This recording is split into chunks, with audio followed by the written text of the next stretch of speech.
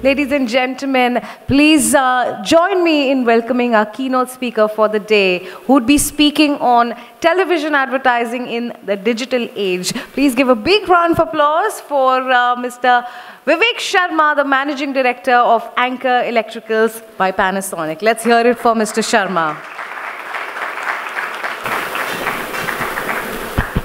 Thank you and good morning. May I request all of you to just rise, please.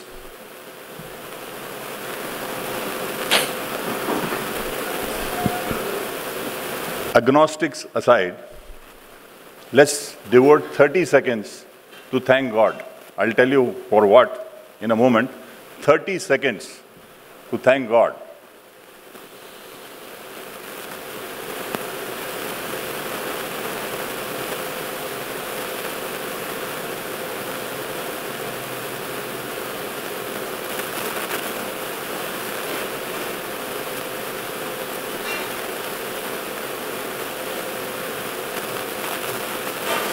Amen.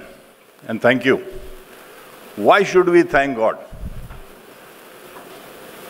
I think all of us are blessed. We are lucky. We are born in this age this year. If you look at the last 10 years, we have had 10 times more disruptions in the last 10 years than we've had in the previous 100. The average age of a disruption also is coming down. And all of us in marketing are truly blessed. All of us are lucky to be born, not only the marketers, but our core target, that is the customer. We are all lucky. We have choices, we have options, and we are lucky to be born in this age and this world. If you look at marketers, all of us, what is our actual job? Our job is to get connected and to stay connected. So for all of us, today's age, we tend to take a new look at this old challenge. The old challenge is how to connect and how to remain connected. There is a whole world that is changing around us. Our country is changing even more rapidly. If you look at demographics, for instance, our population is growing at X. The number of households is growing at X plus 10%. The urbanization is going at X plus 10 plus 20%. So the world is changing around us. People are moving from villages to towns. The media is changing. The way we consume media is changing, right?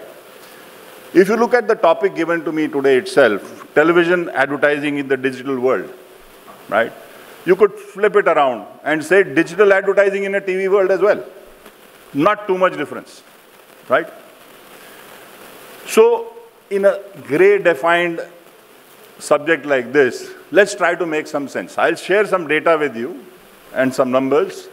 And those who are interested, no need to note down. I'll leave a copy of the data behind. And data is anyway very easily accessible to all of us. So I will start by laying some data. And then I will lay the hypothesis, which I'm sure there is an eminent panel of speakers following. It could lead to some debate, some discussion.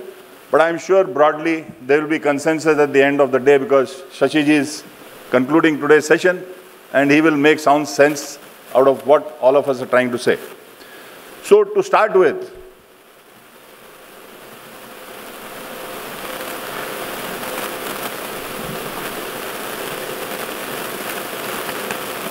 if you look at the revenue share media-wise, right? As Mr. Ahuja said, TV is the big dog in the room. The dog wags the tail, not the tail wags the dog. And at best, if you go by today's numbers, digital advertising is the tail. And as I said, the big dog is TV. But still, why then the subject? Television advertising in a digital world. The reason is, while TV is the big dog today, but it's growing at 12%. And while digital is approximately half of that, but it is going at thrice the pace. Which is why digital is the tale that is as exciting as the dog for some. So let's expand further. If you look at all the media, it's very clear that all media have room to grow. There is no stagnation, there is no saturation. Some are growing at the expense of others. But if you look at data and details today, all media have room to grow. Digital is growing very fast, as I said, 3 times the rate of TV, but growing all the same. If you look at the percentage penetration, again, TV leads today, but in 10 years' time, digital will probably be a big challenge and as big. If you look at where the growth is coming from, small towns and rural rural areas are what will drive the growth of TV going forward. Digital, as we all know, is linked to ownership of the smaller screens and therefore largely urban led. So rise in purchasing power, growing urbanization, led by the initiatives that the Modi government is taking, will encourage the growth of TV going forward even more. Also, another factor that is important is that if you look at the total households and if you look at the share of TV is growing from 64 to 66%. And TV owning households are going up. TV owning households, incidentally, are growing faster than the growth of population and the growth of number of households.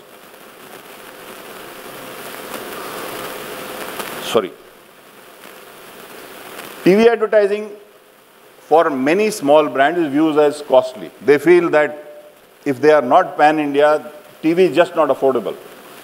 So there have been recent advances in technology which has proved companies like Maggi Mix to make easily available for city-centric brands or regional brands to advertise without losing their profitability.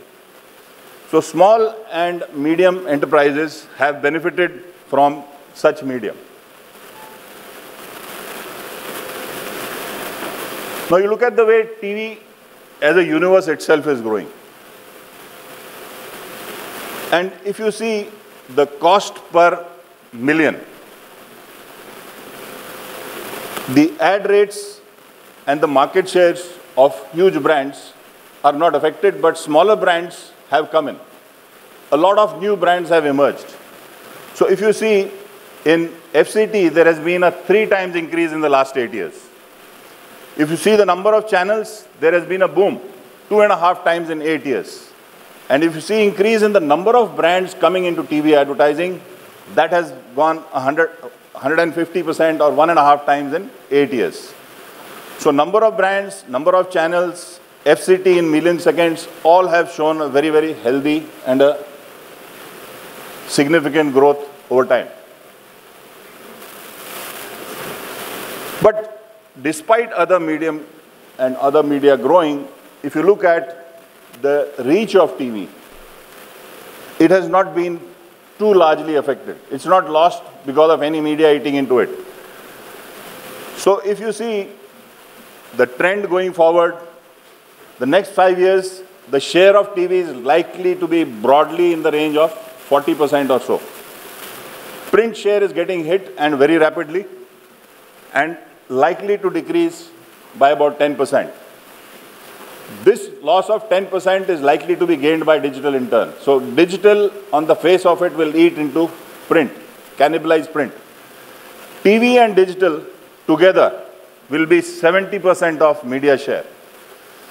And over the next 5 years, 50% incremental spends of media and consumption in digital will happen.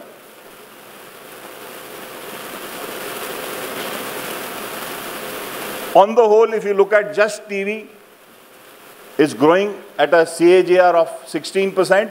As I mentioned some time back, this 16% may slow down slightly and come down to about 12, 13%. But grow it will. So TV is not slowing down below the single digit mark. It's anyway going to grow at double digit. TV is also evolving. Earlier we had the cathode ray tube, the TV single standalone, then we had the remote, which was a disruption in TV viewing. And now we are coming into the age of smart TV. And smart TV penetration is growing at 30% in India per year, which is going to further accelerate as more and more brands get into the smart TV manufacturing and distribution game in India. So TV is going to be there as the first screen for quite some time to come. Next 5 to 10 years, TV will still be the predominant first screen we use. What matters is how and when the shift and the mix of shift to the second and the third screen takes place. So digital, therefore, along with new age media like OTT, will start emerging as a challenger to TV going forward. And as you can see from the data, 2017 to 2020, mass consumers, including pay or free TV or free OTT, will go up 2.5 times, which is quite a challenge in itself for new advertisers. However, TV continues to have the highest reach, especially in a large, diverse and geographically dissipated country like India. So 75% against 19% of digital. So TV undisputably continues to be the big dog in the room.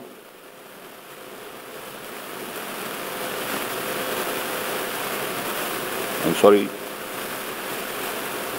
I seem to have pressed the wrong switch.